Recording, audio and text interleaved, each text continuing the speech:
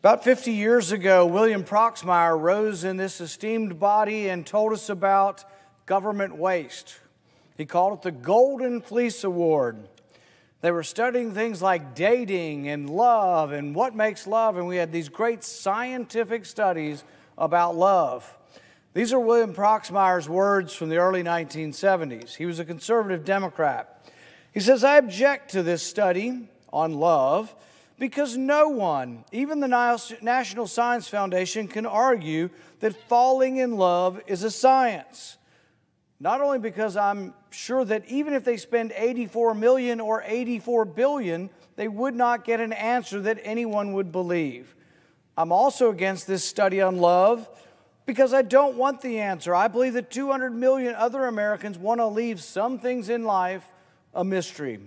And right on top of the things that we don't need to know is why a man falls in love with a woman or vice versa."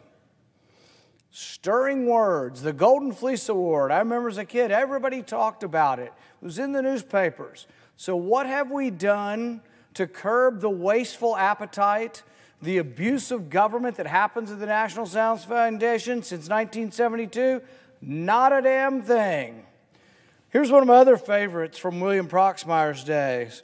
The FAA was named for spending $57,000 on a study of the physical measurements of 432 airline stewardesses. These included the distance from the knees, from knee to knee while sitting, and the length of the buttocks. $58,000. This was your government money at being put to good use. So fast forward, and we spend about $8 billion a year with the National Science Foundation. Is it getting any better? Are they doing a better job at overseeing their money?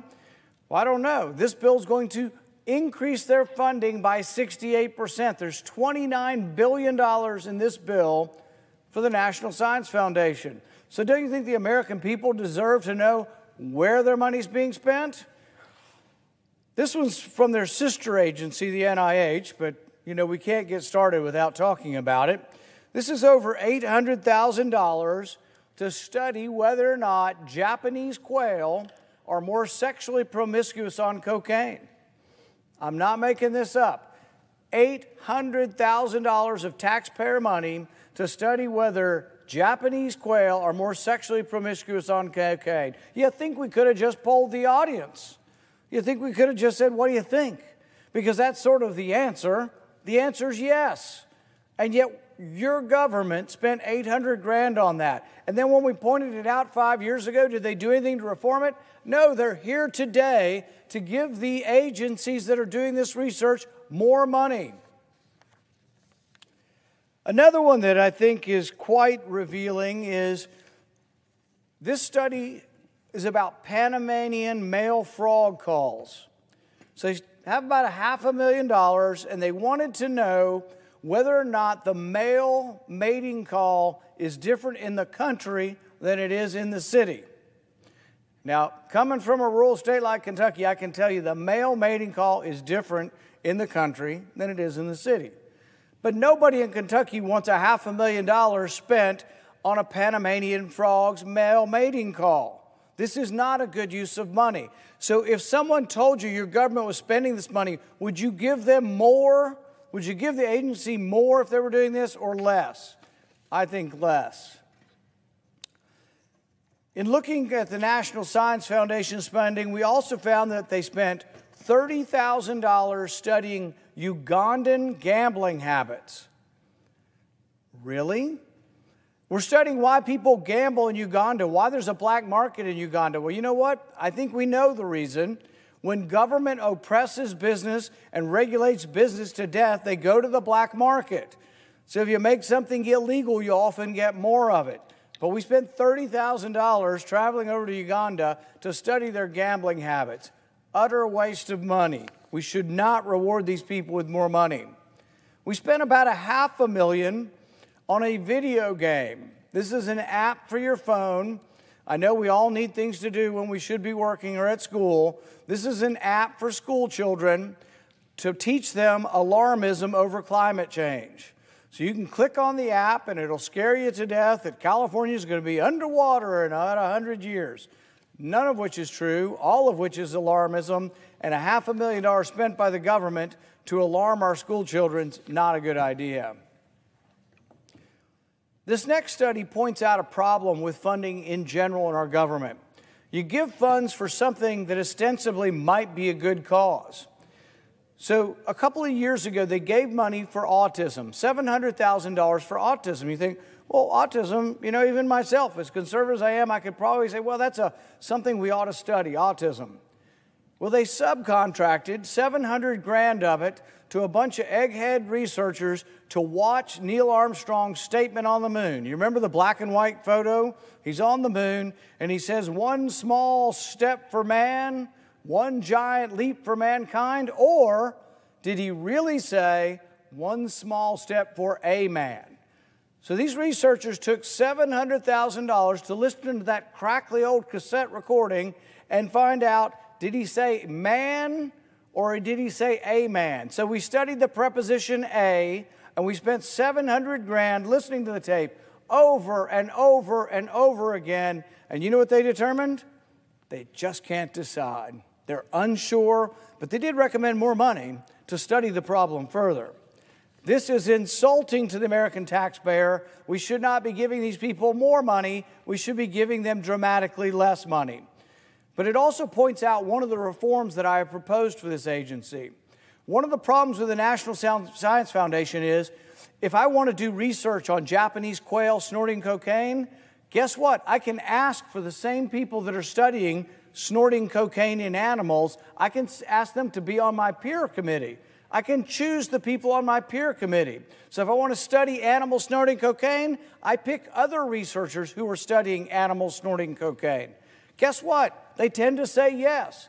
If they say yes, the science gets on the next peer commission, and he says or she says yes for their snorting cocaine research. This is crazy.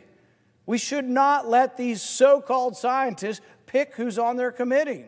Not only that, I think we ought to have a taxpayer advocate. Could we not have just someone with a good dose of common sense that says we shouldn't take autism money, steal it, and spend it on a bunch of idiots listening to what Neil Armstrong said when he landed on the moon? So that is part of the reform that we should have. One of my other all-time favorites from the National Science Foundation, this kind of goes back to William Proxmire and love and happiness. They wanted to know, if you take a selfie of yourself while smiling and you look at it later in the day, will that make you happy? Really? That's $500,000. I don't think we need a scientist to say that that's BS and the government's got no business doing this kind of research.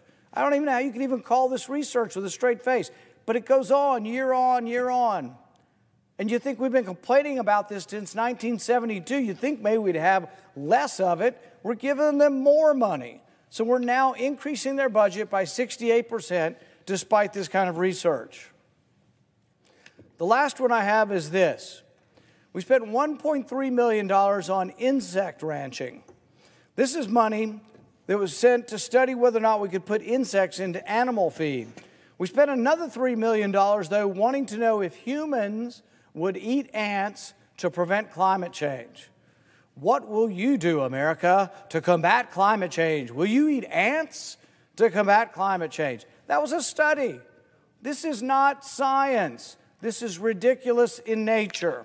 And actually, I lied. I've got one more example. We spent $1.5 million studying lizards on a treadmill.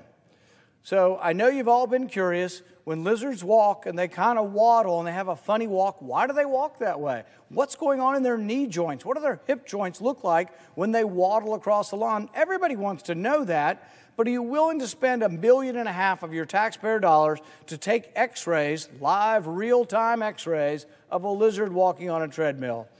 I tend to think, you know, maybe Alzheimer's research, maybe cancer research, maybe heart research, but spending good, hard cash on x-rays of a lizard on a treadmill do not strike me as the most pressing concerns of government. So, Mr. President, I would argue that instead of increasing their money, we should be decreasing their money. We also need to have oversight on where our money is being spent. There's a great deal of circumstantial evidence now that NIH money went to the Wuhan Virology Institute. There's a great deal of evidence, at least suggesting that the pandemic may have started there. We don't know for certain. I'm not saying that it did, but there is evidence now that suggests that it might have.